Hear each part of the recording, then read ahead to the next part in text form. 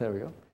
In this portion, we're just going to briefly go over the pharmacokinetics of Remy Fentanyl, refamiliarize you with that, especially in regard to labor and pregnancy.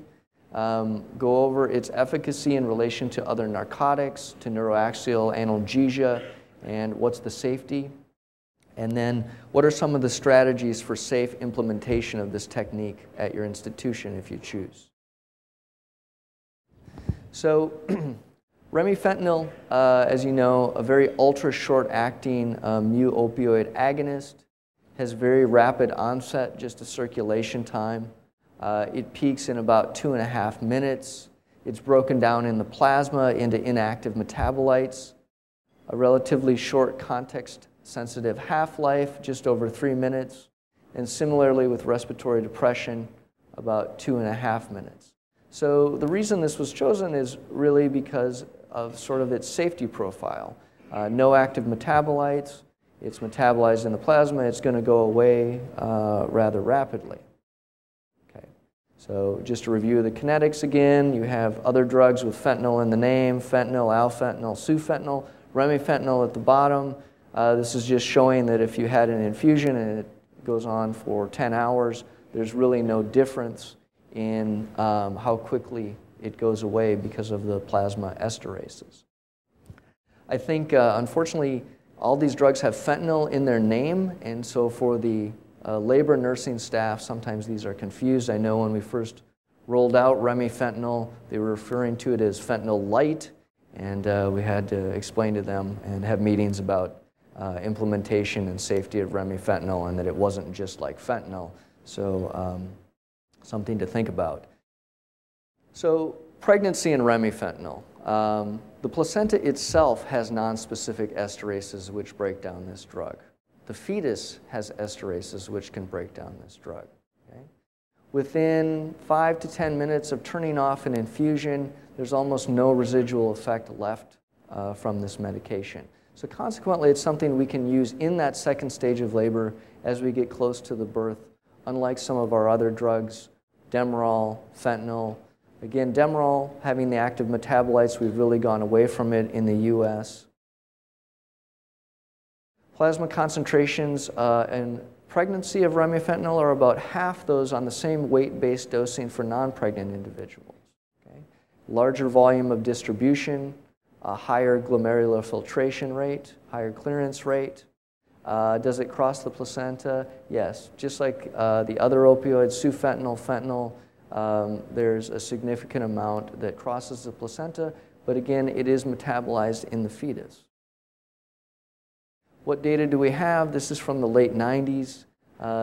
They took about 16, 17 cesarean sections. They did them with epidural anesthesia, and at the time that they were starting the section, they also started an infusion of Remy Fentanyl at 0.1 mics per kilo per minute. They drew cord gases as well as maternal artery samples. So the part to focus on is just these numbers circled in the red box. The umbilical vein to maternal artery ratio is quite high, almost 0.9. So this shows you the significant transfer of the drug from the mother to the fetus. We have the ratio of the umbilical artery to the umbilical vein. So this is a marker of how much is metabolized within the child. So we have a ratio of about 0.3 there. So the majority, you can see the effect of the fetal esterases breaking down the Remy Fentanyl already in the child. Okay. Cord gases. The cord gases are not that substantially different from what you expect for births without Remy Fentanyl. The CO2 is a little bit elevated from what we would expect in pregnancy. This shouldn't be surprising given that it's an opioid and we're titrating it more to effect. This is a study in 2010 with PCA dosing of Demerol, fentanyl, and Remy Fentanyl. Okay? So PCA settings for Remy Fentanyl, it started with a 40 mic dose, and they had a lockout of every 2 minutes. Meperidine After the initial dose, they were given 5 milligrams every 5 minutes. Fentanyl started with a 50 mic dose and then 20 mics for each PCA hit. You can see that the pain scores are not substantially different other than at 1 hour. And at 1 hour there, we have lower rates of pain with the Remy Fentanyl. Interestingly, with maternal satisfaction, that was actually highest with the Remy Fentanyl following the labor when women were asked, how effective was it? We also had higher rates of maternal desaturation with the Remy Fentanyl compared to the other drugs, and the highest conversion rate to epidural was with the Demerol at almost 30%. Conversion rates with Remy Fentanyl to epidural are right around 10%. So it actually is quite effective. Okay? So we have the satisfaction rates, epidural conversions. Need for supplemental oxygen, the way they did this study was if the mother's saturation fell below 95%, they gave them face mask oxygen. You can see a little over 10% of the Remy Fentanyl patients required that. This would obviously depend on the dosing that you're using and the PCA regimen. Okay.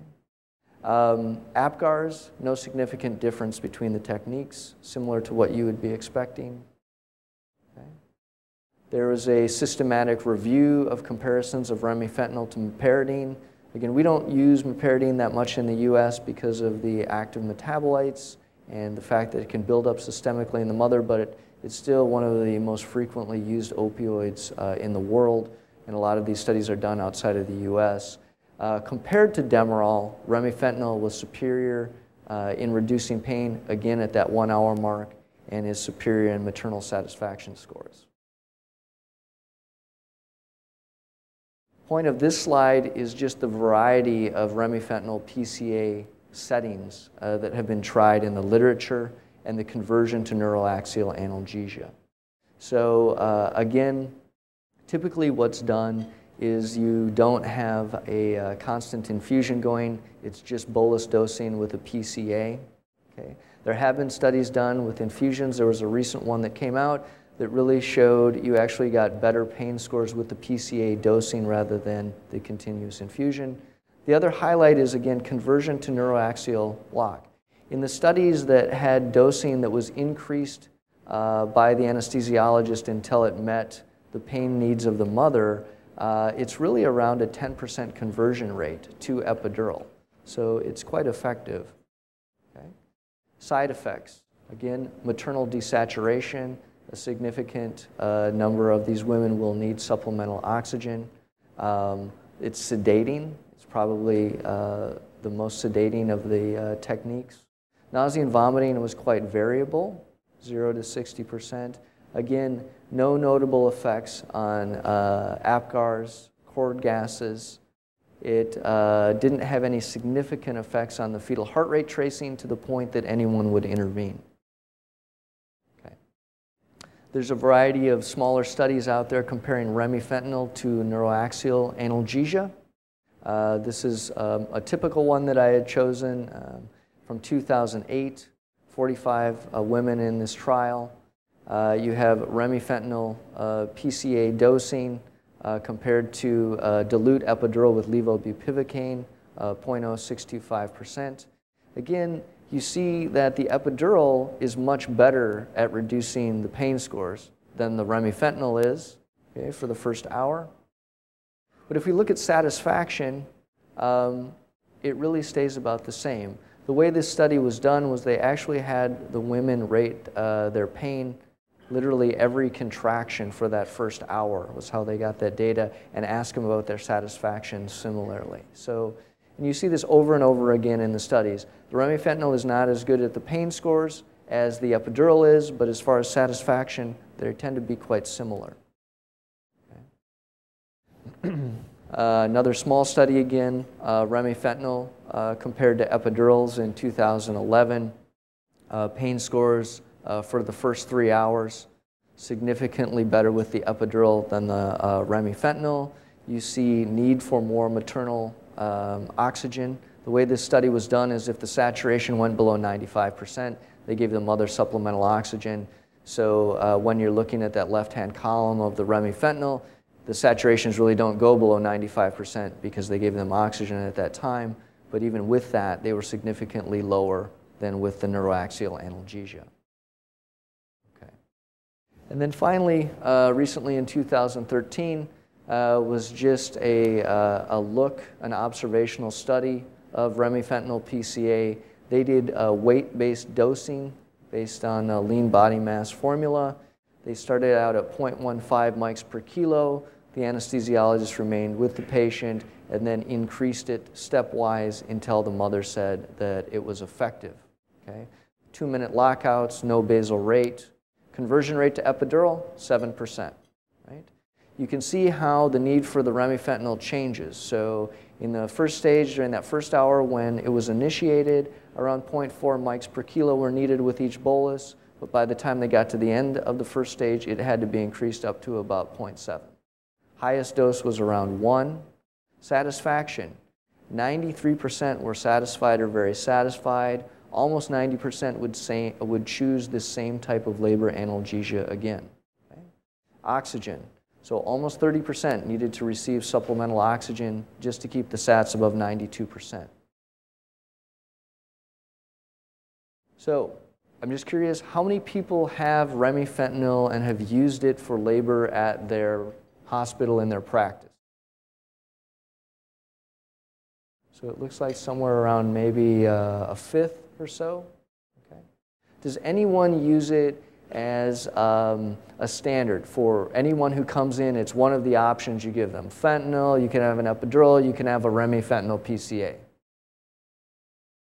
1, 2, so a handful, less than 10 certainly. So if you are going to implement this, and I think it's very worthwhile, I think it's a great option, there's some important considerations. So one, have a standardized concentration. You don't want to have variability in this. You want to have pharmacy used to making up one set concentration of this. You want the nurses used to knowing what concentration is in the bag or in the syringe on the PCA pump.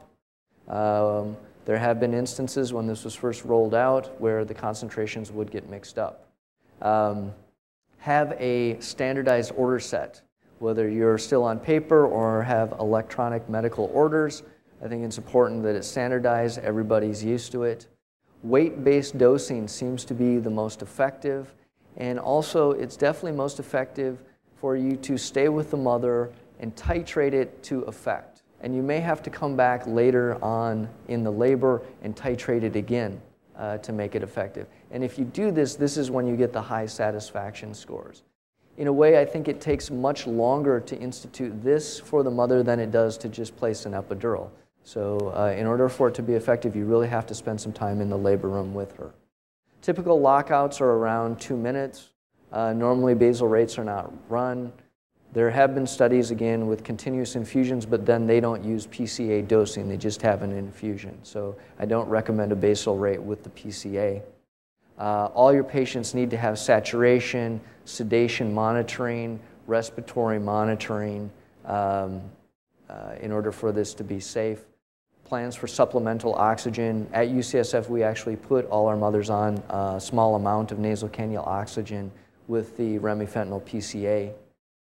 Even though there isn't significant evidence in the literature for decreased APGARs, neonatal sedation with the Remy Fentanyl, I think especially when you first roll this out, to have the neonatal resuscitation team, the pediatricians at the delivery. And the reason is mainly just for errors that can occur when you're first starting a new type of analgesia. There have been case reports in the literature, 3 in the past 2 years of maternal respiratory arrest with Remy Fentanyl PCAs. All of these had good outcomes. They just needed intervention with bag mask ventilation for the resuscitation. Okay. This is just a copy of our standardized order set. Again, all these slides are going to be put on the web, so I put it up there just to give you a starting point. Again, we have a standardized concentration, no basal rate, preset orders for Narcan, pulse oximetry, respiratory monitoring, plans to call anesthesia. I think this will always be something that the anesthesiologist should be involved with. This isn't like a PCA that you would have on the ward for post-operative pain where the nurse is running it. Only you want to be there when it's set up, you want to be there when it's titrated in order to make it both safe and effective. Okay. There's a large multi-center trial coming out of Europe sometime soon, hopefully later in the year. They're going to look at pain relief, economics, satisfaction, maternal and neonatal side effects. This will probably be the largest study out there when this comes out. So just a heads up, be looking for this hopefully later on in 2013. So just to summarize, I think the literature certainly supports the use of Remy Fentanyl when neuroaxial block is contraindicated. As far as using it standardly on the labor ward, there's still a bit of controversy with that. One group saying that obviously if we used it more frequently, you could probably increase the safety of it. People would be more familiar with it. Others saying that epidurals are so good that why are we changing as much? But the bottom line is, for people that can't have epidurals because of coagulopathy or other reasons, that it's certainly a very viable option. Neonatal outcomes are very similar with neuroaxial and Remy Fentanyl analgesia. It's really more effective than the other non-epidural types of analgesia out there. Although the pain scores are definitely not as good, the satisfaction rates are quite comparable. And you really want to plan for the implementation. Have all the providers, labor nurses, obstetricians, anesthesiologists, undergo a little bit of training, understanding of how this drug works, have a protocol for it, standardized order set, standardized medication concentration. So I think it's great that we have it, and it's really helped out a lot of women. Thanks.